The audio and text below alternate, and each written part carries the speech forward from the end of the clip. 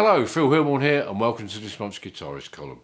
In this month's issue I'm looking at the playing of jazz guitarist Kenny Burrell. Kenny Burrell is a true master of taste, tone and phrasing and well worth checking out, especially if you're into jazzy, blues or in fact jazz in general. He's just a master. He's recorded over 100 albums as a band leader and 400 albums he's actually played on, a staggering achievement. So anyway, what I've done is I've come up with a piece which is very much based on a tune of Kenny's from 1963 called Chitlin's Con Carne that appeared on his Midnight Blue album. If you know that album, you'll be very familiar with the style of playing. It's like a Latin blues.